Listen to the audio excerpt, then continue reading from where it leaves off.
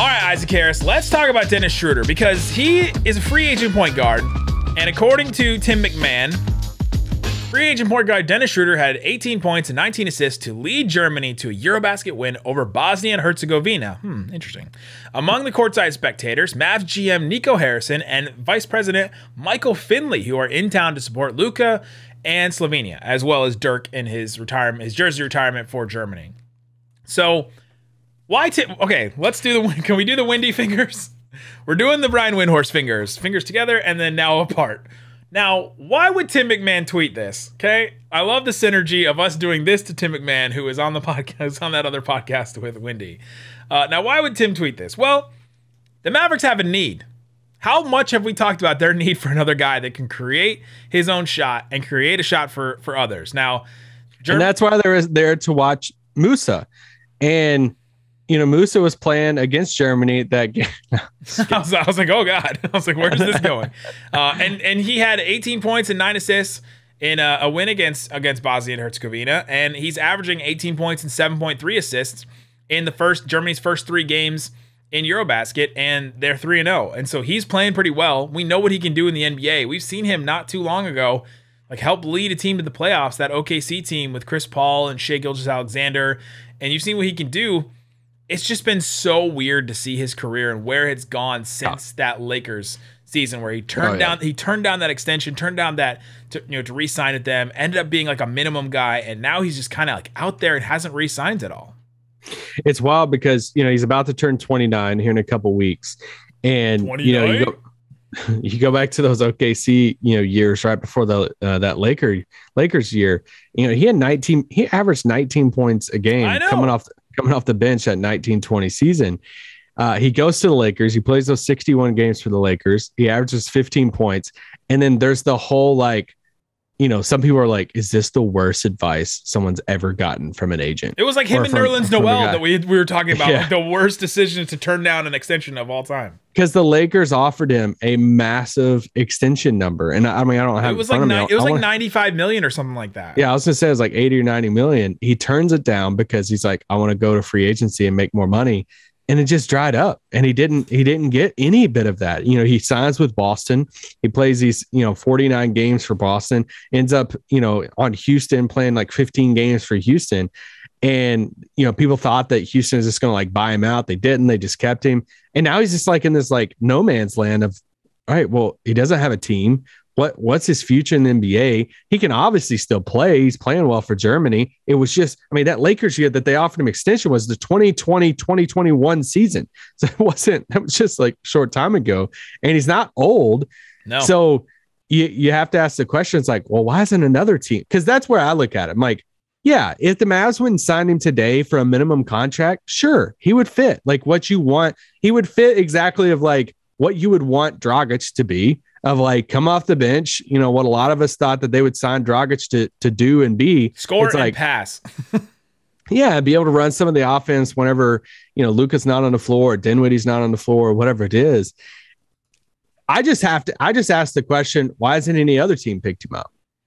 For a minimum contract. Why isn't any other good team?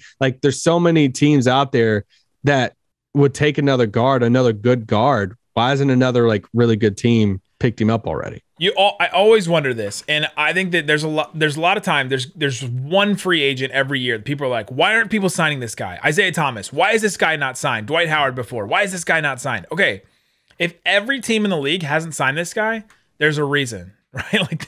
There's a reason at a certain point that if every team is not, he's not. There's very rarely just these uncut gems out there that people aren't signing because there's some weird reason. For Dennis Schroder, I think it's been the attitude. We saw it in Houston this past year where he just didn't fit with those guys. He wants to get back to that number, right? He's the Lord of the Rings show just came out this past weekend. It did, baby. He is Gollum looking for the ring, right? And he goes from Schmeagol to Gollum back and forth where he's all right, I'm taking over. This is me. And he was outcast from that Boston team last year. Outcast. He was just he took over and messed up so many times that they were we just rather not have him. Can we just get rid? Can we just drop him? Like fans, I listen to Locked On Celtics a lot, and John Corrales was like, he's one of the big problems. It was like him and Josh Richardson that were like the big problems on that team. And we're like, we just got to get rid of these guys and figure out a way to get them out of here. And they did, and they ended up getting rid of them. And then Boston went on a really big run. Like, you kind of wonder. And so now you're like, okay, why would the Mavericks not? It's such a glaring need. He fills that. Like, why would we not sign a guy like this? And it's because of the attitude thing, right? Like, that's what seems to have been the red flag for some of these teams. It didn't work out in Boston. And if it doesn't work out in Boston, that's a red flag that, you know, that shows, because they needed a guy like that too. They're looking for another playmaker. They went out and traded for Malcolm Brogdon this past year, and it didn't work for them. And so for the Mavericks, I think it also is compounded by they're taking this chance with Christian Wood, trying to figure out how that's going to fit. That's not been the greatest fit for him in the past with some teams and coaches and things like that. So they're taking a little bit of risk there. I think the Mavericks will be great with that. They'll figure it out. I think Jason Kidd will coach him well. I think it'll work out really well. I've been really high on what Christian Wood can bring.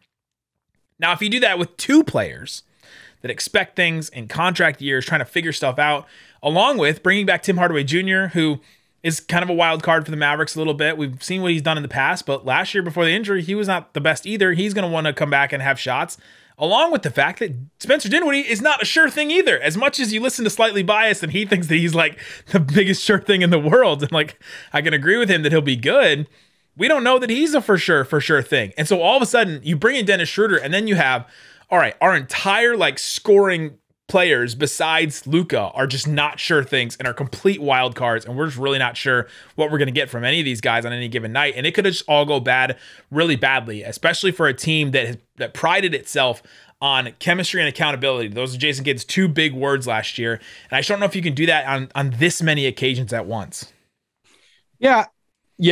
I think if they signed him, then they're obviously signing up for they're okay with the chemistry stuff. Yeah. Because I don't think it's the only talent part of it is kind of like the scoring part of, hey, you already have a lot of scoring coming off the bench, and like a Tim Hardaway, Christian Wood. Like, would you prefer a point guard who's kind of like, hey, let's just like set things up. Let's just keep the offense flowing. That's why the Dragic thing made so much sense. If they just went out and did a minimum thing with Schroeder, I think that then you would have the fan base that would be like, well, why didn't we do that with Dragic more? You know, like if they went out and they make a trade for a Clarkson, they make a trade for a Mike Conley or whoever it is, then it's like, all right, you kind of understand it. They've been working on this for a while. Like, you get all of it. And then you could try to do the whole, like, you know, them or Dragic type thing. But if they just flat out sign another point guard for the minimum contract, which they probably would have with Dragic, you know, that's when it will set up for Mavs fans the straight up comparison.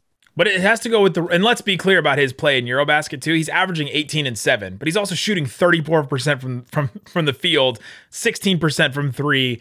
Like, he's not shooting the best either. It's not like he's just this otherworldly player where he's just lighting it up over there. He's doing well and he's putting up numbers and they're winning, but he's not shooting the best either. And with the Dragic comparisons, it's going to come down to role too. Like, he's not going to want to come. There are going to be games when he might not play like 20 minutes or 15 minutes. I don't know if that's kind of the kind of role he wants. If he wants to get back to that mountaintop, if he's, you know, Gollum trying to chase the ring of that contract, that huge contract that he was supposed to get. And so he would have to agree to that role too. And if he doesn't agree to that role and the Mavericks bring him in anyway, that's when you can become a malcontent. We're like, oh, they were supposed to give me this role and blah, blah, blah. And it's not guaranteed how much he would get. Now, I think there is a role for him, but I don't know if it's as much as he would want. And so I don't know if that makes a fit. Now, will he get desperate enough that he'll accept that, and then Maverick can roll with it, and then, you know, he'll fall in line, and Jason Kidd will be the point guard whisperer and like work magic with him? That'd be awesome. I'd be so down for that. But it's a risk, and that's why I think the Mavericks aren't taking it.